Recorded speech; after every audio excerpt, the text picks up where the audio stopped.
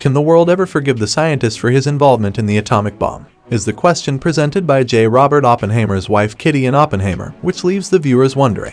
Oppenheimer, a film written and directed by Christopher Nolan, follows the titular character through the years, detailing his work on the atomic bomb that the United States government dropped over Hiroshima and Nagasaki, as well as the Louis Strauss hearing that resulted in Oppenheimer losing his security clearance. Oppenheimer ends its narrative by telling what Oppenheimer and Albert Einstein discussed. The movie picks up right after Oppenheimer's hearing resulted in the revocation of his security clearance and the Senate rejected Strauss' nomination for Secretary of Commerce. When the world has finished punishing Oppenheimer, says Einstein, they will award medals and grant forgiveness for his work on the atomic bomb. But this will be for them and not for Oppenheimer. Then Oppenheimer discloses that the calculations that would destroy the world actually occurred, which shocks Einstein sufficiently for him to leave. Oppenheimer imagines himself witnessing the world's devastation brought on by nuclear war, explaining Strauss and Oppenheimer's parallel hearings. Oppenheimer was the target of a personal vendetta held by Louis Strauss, which he never forgot. Strauss made the decision to act on his own when Oppenheimer insulted his response to a hearing on radioisotopes and ignored and publicly humiliated him.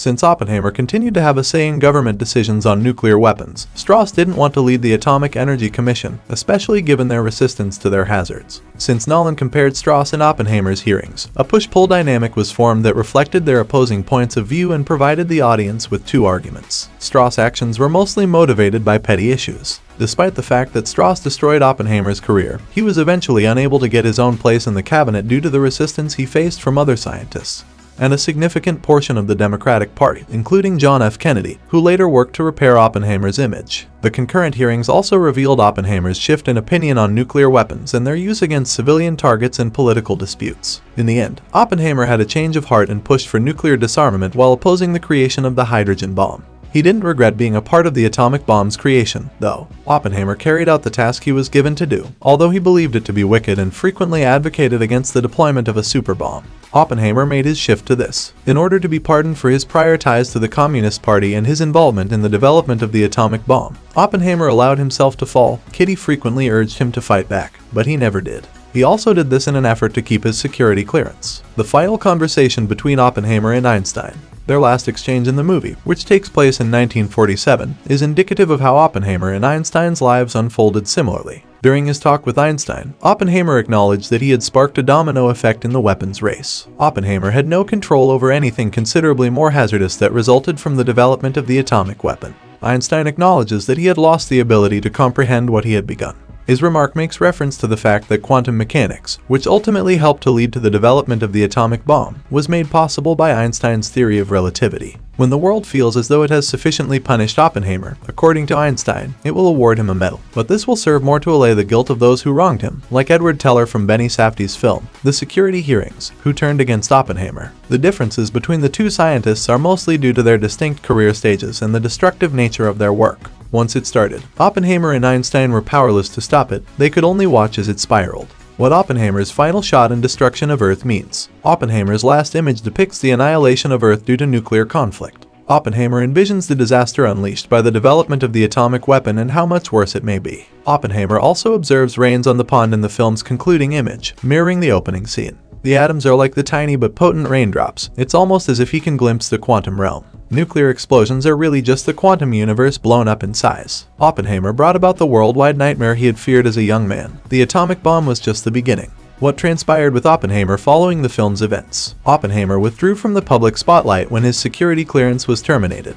He relocated to St. John in the Virgin Islands with his family. He persisted in giving talks and became more outspoken on the applications of scientific discoveries and the danger they pose to humanity. The World Academy of Art and Science was founded by Oppenheimer, Einstein, and other scientists. In 1947, he became the head of Princeton's Institute for Advanced Study. The physicist eventually published a book that contained his lectures and other writings on his worries over the application of science in politics. He didn't publicly oppose nuclear weapons, though, like some of his colleagues, perhaps as a result of the security hearing. Oppenheimer never ceased talking about science at this time, and even though he was still disregarded and denied any political influence, he eventually received the Enrico Fermi Award in 1963 for his contributions to World War II. Oppenheimer was diagnosed with throat cancer shortly after, in 1965, and passed away in February 1967.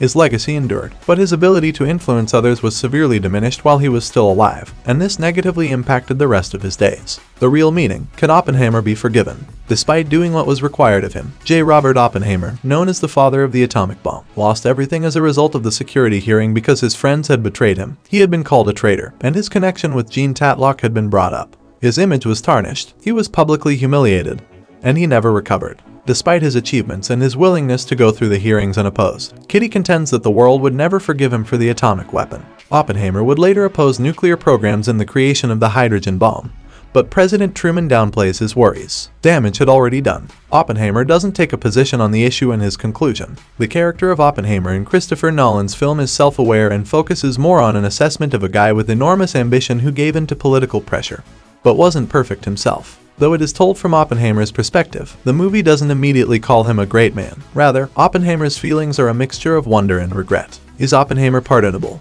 The fact that the Department of Energy issued a statement in 2022 revoking the 1954 decision to withdraw Oppenheimer's security clearance implies that the American government has forgotten about Oppenheimer. Has the world, though? Depending on whom one asks, perhaps. The atomic bomb's aftereffects, including the subsequent development of nuclear weapons and the 200,000 fatalities it inflicted in Hiroshima and Nagasaki, are still being felt today. Even though Oppenheimer subsequently supported nuclear disarmament, his legacy is more of a warning. Thanks for watching, and if you're new to the channel, subscribe and click the bell so you don't miss out latest videos of Media Breakdown.